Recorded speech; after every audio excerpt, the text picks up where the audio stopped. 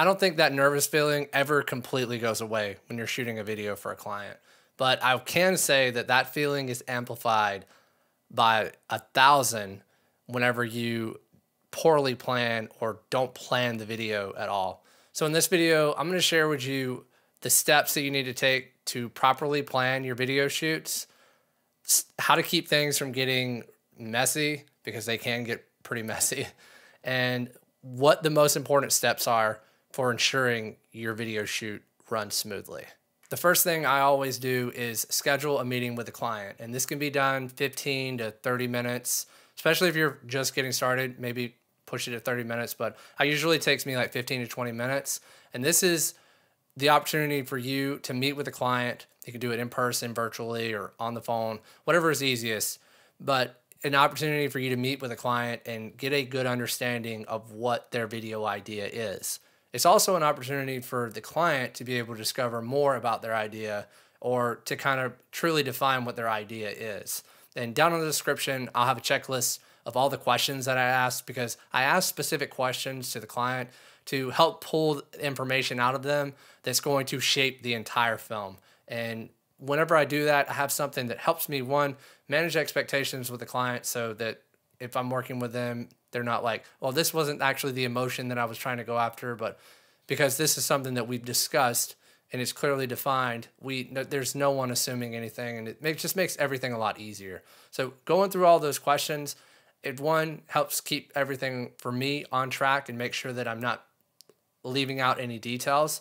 And then two, it helps the client really define in that moment what they actually want, and it's something that you'll reference throughout the entirety of the shoot. After meeting with the client and everyone's on the same page, I like to then look at people that are going to be in the video and then locations that we've selected for the video, and then I'm going to start trying to develop my timeline based off of that availability.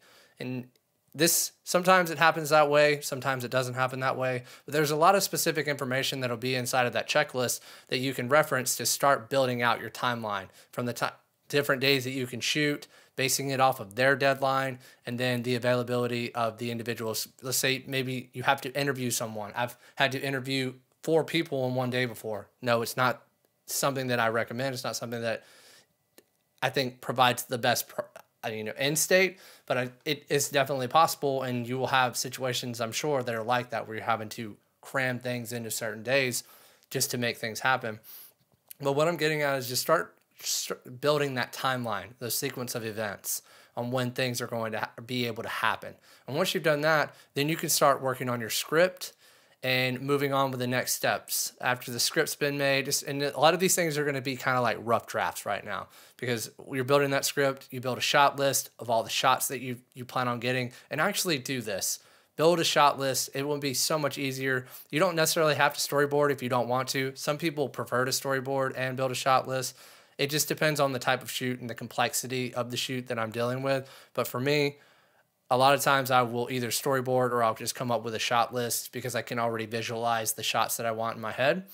So you'll have a timeline for getting B-roll for certain shots, or a timeline for filming with certain people that you're going to have in the video, but start building that timeline should run parallel with that shot list. And that way you're not missing any key shots. What I like to do is actually physically go out to those locations, if at all possible, during the times of day that we're going to be doing those shoots, so that I can identify any potential conflicts that are there that could disrupt. Because there's things, I've had like noisy snack machines, I've had all kinds of like crazy light coming from different directions, and people have told, I just don't assume anything. Go to the location and see and try to deconflict prior to, so that way you're not having to pull an audible the day of. Now, once you feel pretty good with your script and your shot list, I then like to go ahead and start preparing my gear checklist. And so this is going to be a checklist of all the gear that I'm going to bring for that specific shoot.